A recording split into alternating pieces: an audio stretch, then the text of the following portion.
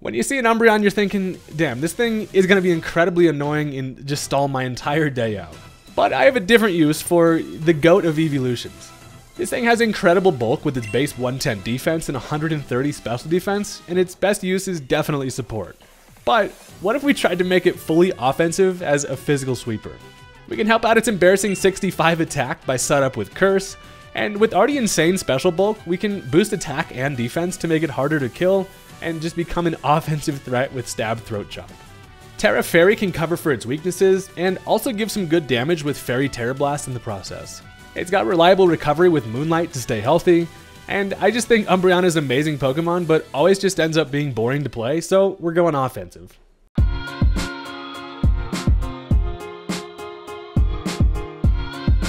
Alright, look, I can almost guarantee you've never seen a fully offensive Umbreon try to get a sweep. And I can also tell you why, and that why is because it's a bad idea. That 65 attack, it doesn't really go a long way. However, I am determined, and it seems like a fun thing, and that's what I'm here for. If you're into that kind of thing, consider hitting that subscribe button. I'm on my way to 400k, and I'd love to have you be part of the journey. So without any further ado, let's go ahead and jump into the match. Alright, so my opponent is going to go ahead and lead off with the Dragonite, at least I think. Now, I decided to lead off with Pepto-Bismol Monkey, and the Ambipom is in kind of a weird spot here. Now, I want to go for the Fake Out, and it could be a bad idea if it is the Hisuian Zoroark. Turns out, it's not. It's just straight up the Dragonite, and also, thank God it's not Inner Focus. I mean, most of the time, or pretty much 99% of the time, they're Marvel Scale, and so at least that is going to work out for us pretty nice. The Fake Out is important because it does break that Marvel Scale, and now we can start hitting old bad boy for some damage here. So I decided to go for the U-turn. Monkey doesn't really have much business, no monkey business staying in here, so I can go for the U-turn there, get a nice little pivot, and a Dragonite lead is always threatening a potential just early setup. Now, I have the Donphan in the back, and this is actually a perfect situation for it because they are going to go for the Dragon Dance, kind of like we expect here. And I have a nice little answer to that in the form of the red card. So with my sturdy ability, plus just the absolute bulk that this thick-ass Donphan has, I know that I can take an attack even at +1 here. And then that's actually, if it touches me, it's going to have to be drawn out from that red card. So they're just going to go right for the Outrage here, get as much damage as possible.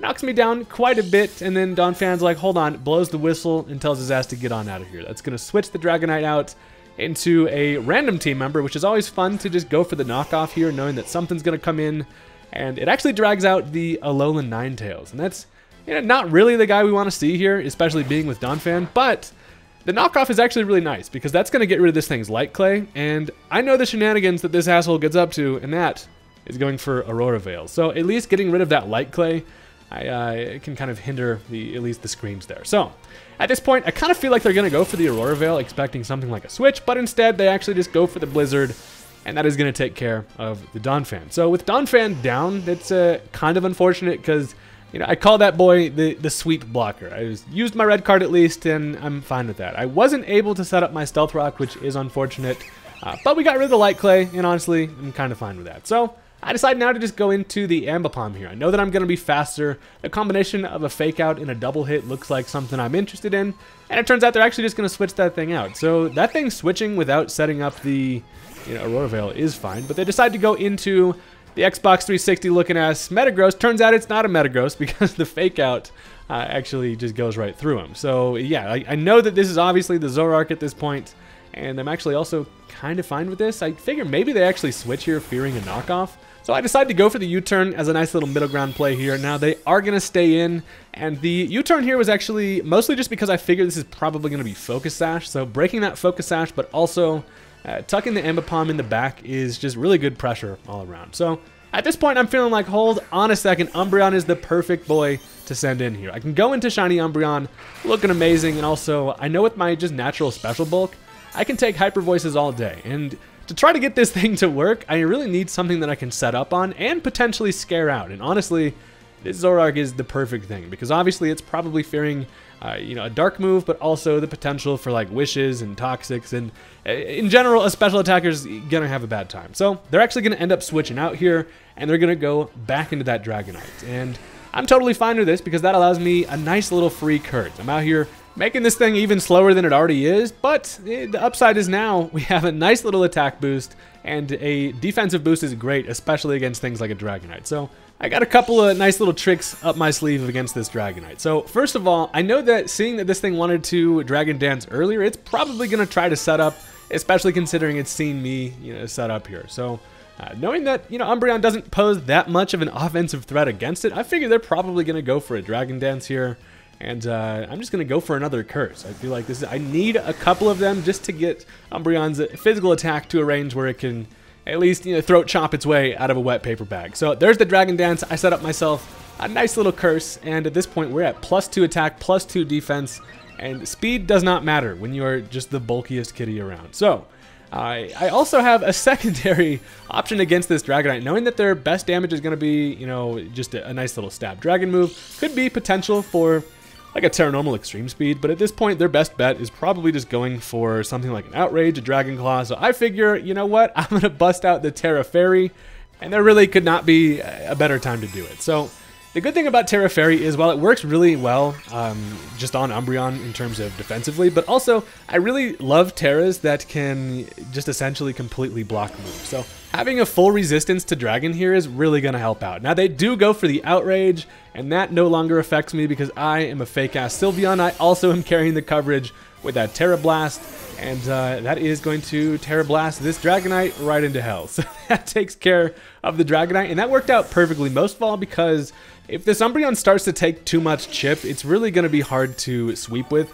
Slow sweepers in general are tough, but just maintaining HP at this point is kind of the best thing I can do. I really am just trying to poke now as many holes in the team as I can with this Umbreon, and also I do have the support with the Moonlight, so I could get some health back, but they decide to go into the Metagross here. Now being Fairy type, they go for the Meteor Mash and just straight up Meteor Miss, and that is wildly unfortunate. Now, it does actually end up living the Throat Chop, even at +2, but I'm able to do a ton of damage, and that miss was pretty clutch. Now, I was extremely defensive there. I would have taken it nicely, but at this point, they actually just decide to go for the Bullet Punch. Maybe they've been extremely hoed by that Meteor Mash and just didn't want to go for it again. They just opted for the guaranteed damage with the Bullet Punch, but we absolutely eat those bullets for breakfast, and it doesn't do a whole lot of damage to us, as especially with the leftovers recovery, Umbreon's in a pretty damn good spot. Now, this Umbreon does work in potential positions where people just do not expect Umbreon to start to set up like this, and that's why it's fun. So, now they decide to go into the Alolan Ninetales. What this thing can do is pretty much hit me really hard on the special side with Blizzards, but also, more importantly maybe, is go for that Aurora Veil. Now the good news is at least I was able to knock off that Light Clay earlier, so it's only going to stick around for the 5 turns instead of the 8, so that is amazing. And I go for the Terra Blast. It's going to do a nice little chunk of damage even through the Aurora Veil, and after the leftovers recovery, I'm feeling pretty healthy here. Now, the best situation is that with the curses, our physical defense is great, and even without any investment in special defense, just max HP, we are still so specially bulky because that Blizzard doesn't even knock us to half, which is honestly amazing, and I'm just going to continue to Terra Blast. And again, my plan is to just continue to throw damage out here with this Umbreon, and also just try to maintain health as much as possible, and that's why Moonlight is super nice. So, what Moonlights can do is not only obviously heal me, I know this Blizzard's not going to knock me out, but also it's just going to kind of waste turns of that Aurora Veil. So knowing I can take a Blizzard, really hoping they do not turn my ass into a heart-shaped popsicle with a freeze. Luckily they do not, and the Moonlight is going to bring me well above half. After a nice little bite of an apple after leftovers, we're feeling pretty solid here. Now, I do want to go for some damage here because honestly the more chances they get to go for Blizzards, the better chance they're going to get to freeze me. So I just decided now to go for that Terra Blast. I'm feeling like at the health I'm at after this turn, I should be able to take an attack from kind of whatever and then dish out some more hot Umbreon damage. So that takes care of the Alolan Ninetales. Don't have to worry about more Aurora Veil once this goes away. And after some recovery, we're looking still relatively good depending on what they've got for me. So they now decide to bring in the Keldeo, and this My Little Pony looking ass thing is kind of scary. I honestly figure I probably die to an attack here. Now they go for a Surf, do a little twirl, and I actually live it with 4 HP. If I'm going to be real, I did not expect to live that, and I fired off the Terra Blast just to see if I could get a kill through the Aurora Veil. Sadly, it does not quite have enough to knock it out, and I believe this was actually the last turn of that Aurora Veil. And the bad news is, I really should have gone for that Moonlight. And I just kind of thought that this Keldeo was going to knock me out there. But once again, I've underestimated the damn bulk of this crazy black kitty. So Aurora Veil is now going to wear off. And sadly, without a Moonlight there, I am not going to have the ability to finish this thing off. So one more Surf is going to do it. And honestly, the Moonlight there would have been the optimal play. But also, keeping this thing alive, they were surely just going to run after that if they didn't grab the kill there. So in the end, it keeps the game going. But now, while Umbreon has done what it could, we have a little bit of still a scary endgame on our hands. Now, I decided to go into the Shaman here just because... First of all, I know that I can take any attack this thing wants to throw at me. Plus, if it's not timid, I actually outspeed, but it is going to be the plus speed nature there. I honestly forgot that this thing gets Air Slash, and that was a little bit scary because it could have flinched. Luckily, it does not, and also, I don't miss the Seed Flare, so that's pretty solid.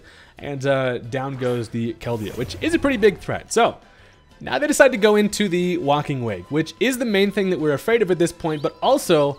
One thing that tells us it actually is not Walking Wake, while it does go for the Flamethrower, and that's a move that this thing can do, the amount of chip that we have on this thing shows that it's actually the Hisuian Zoroark. We saw that we got some damage on that thing earlier. I think it was just an Ambipom U-turn, but the fact that we just see any amount of chip on this at all just tells us it is the Zoroark there. There's often quite a few ways to tell if it's going to be a Zoroark. A lot of the time it comes in the form of the amount of Stealth Rock damage it takes. Obviously I don't have the rocks up, but what I do have is an Ambipom, and this thing is fast enough to go for that knockoff, and it is going to reveal, obviously. It is going to be that Zoroark, but the knockoff is great because it is super effective, and we're able to take care of that thing. So, with that gone, we are still in a little bit of danger here. Now, the final Pokemon is going to be the actual Walking Wake, of course, and this thing is very scary. It's not quite as scary if it doesn't have Sun support, but as this thing comes in, let me tell you something. So, it activates the photosynthesis with the booster energy. Now, while this is happening, I'm completely looking away. I think I was at my second monitor,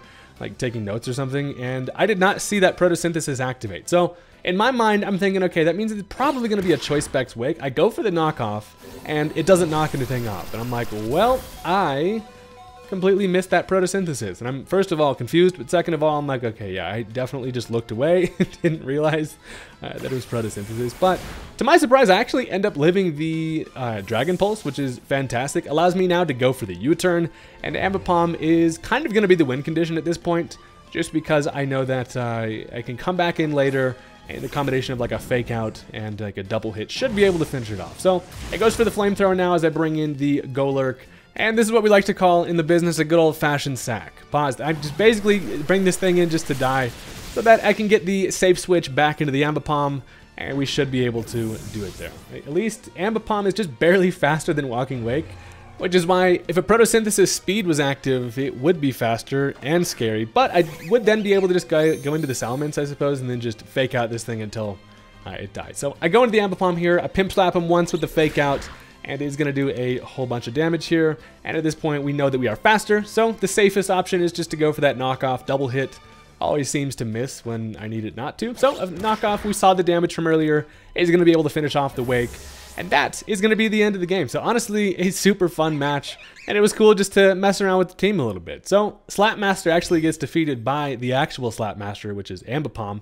And that brings us into our next game, because this Umbreon needs to try to get some more going, because it's pretty wild. So this time we've got a bit of a different team, same Umbreon. Now my opponent also has a pretty interesting squad over there, and this is a super good match, so let's jump into it.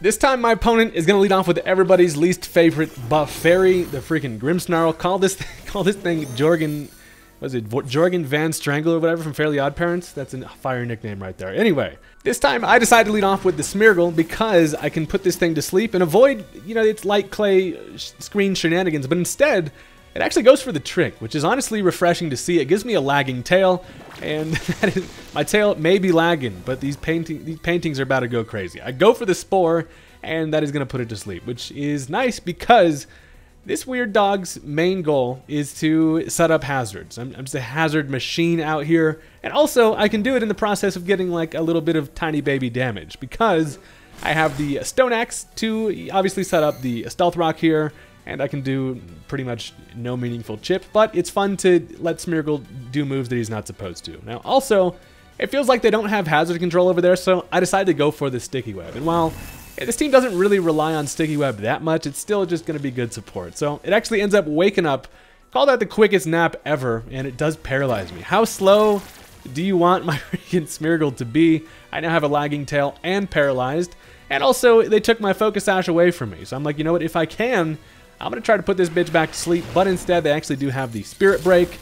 And I am basically made out of paper, bones, and glass skin. But wait, it's the opposite. Paper. You know what I'm trying to say?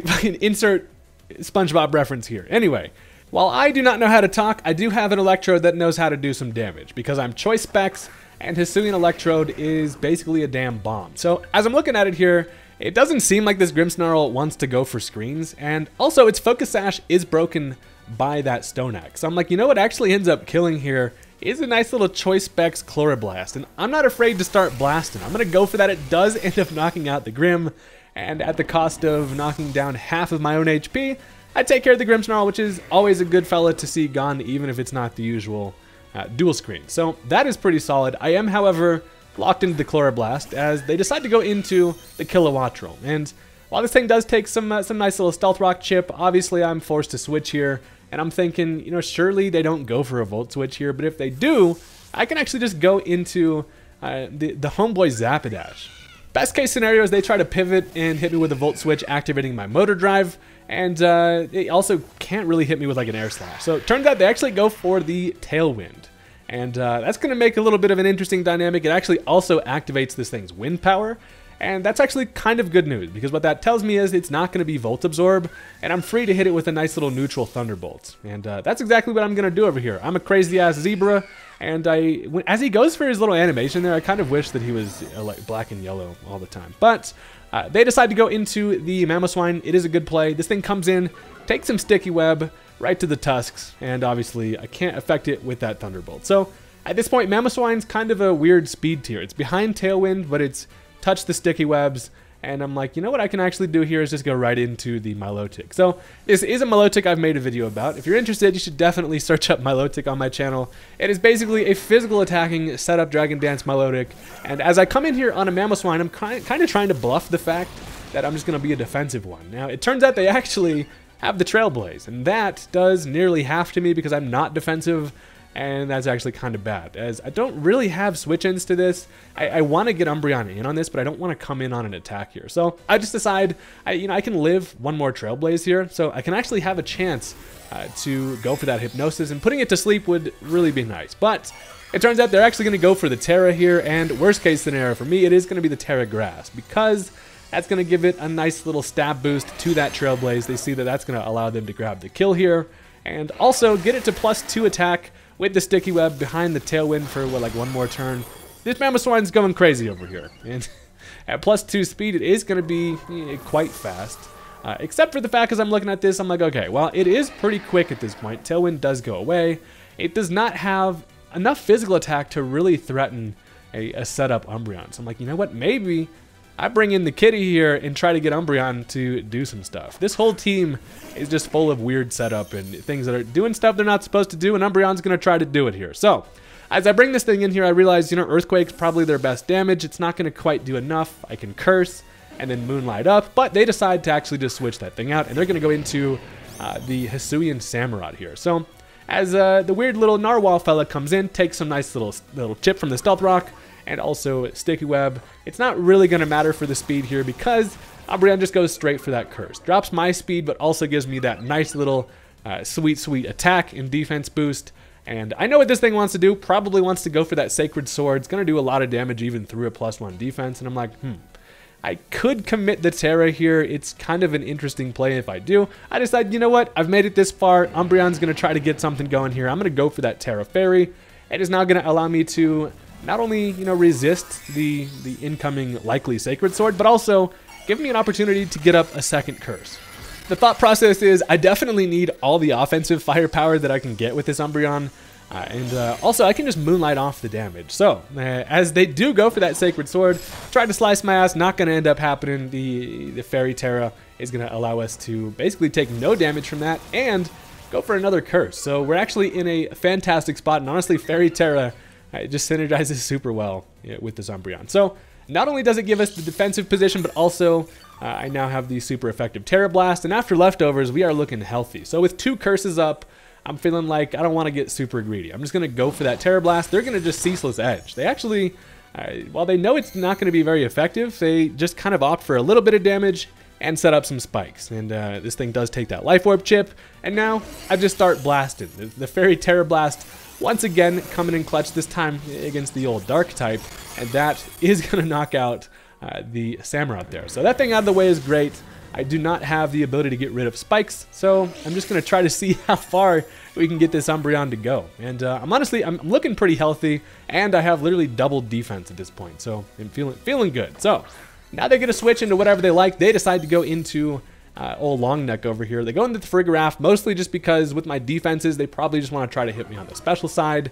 And I don't really know what this thing wants to do. So I'm just going to go for the Throat Chop. Seems hilarious because this thing literally has the biggest target for a Throat Chop ever. And it'd also be really funny to Throat Chop and allow them to not be able to Hyper Voice for 2 turns. But turns out they actually go for the Thunder Wave. That's going to paralyze me to try to nullify the the friggin' Umbreon sweep. But I break through the paralysis after synchronizing it, just paralyze it right before we kill it, and absolutely chop that thing's throat in half. And down goes the Farigiraf, which is amazing because that thing didn't do any damage to us, and we're still sitting well above half. However, the Para is annoying because all it's going to take is just a few continual attacks here, and if I get paralyzed on any of them, it's going to have a bad time. So they decide to go back into the Kilowattrel here. I know that a Throat Chop likely kills, and their best damage is going to be in the form of Electro Ball. I actually end up living because Umbreon is a special defensive goat, and I can actually break through the Para and finish that thing off with a Throat Chop, which is honestly insane. I kind of expected that Electro Ball to kill. It's a move that's based off of, its damage is based off of how much faster they are than you, and I'm not sure if that actually takes into account the Para. You would imagine it would, plus I have 2 curses. I have literally like, my speed stat is like 3 right now, so the fact that that doesn't kill just shows that Umbreon is an absolute beast, and now they are down to 2 Pokemon left. It's going to be the Infernape along with the Mamoswine, who is Terra Grass in the back. So Infernape comes in, goes for a Raging Fury, because I would be raging as well if this Umbreon was doing this to me. And sadly, that does just take care of me. So Umbreon honestly put in the absolute work and allowed us a win condition here with the 2 Mons left. I'm feeling confident, so I can go into the Electrode here. Obviously outspeed, and a Choice Specs Thunderbolt is going to be enough to knock this thing out. I do run the risk of being Mach Punched, but I'm like, you know what? I kind of just have to go for that T-Bolt. I do outspeed, and they actually disconnect, which is honestly kind of surprising. Now, they actually end up living the Thunderbolt because the animation still goes, even though they turn their switch off. But the Raging Fury comes through. I'm honestly curious if that was choiced or not. But with the disconnect there, that is going to be the end of the match. But it's actually interesting because with the Mamoswine, its best bet would have been like Ice Shard against my Haxorus in the late game, but I would have taken like 50% from that and been able to knock it out. So regardless, I think I had the tools in the back to win the game, but maybe that was honestly, it could have just been a straight up like Wi-Fi disconnection there. I have no idea. But all I know is physical Umbreon deserves respect. Thank you.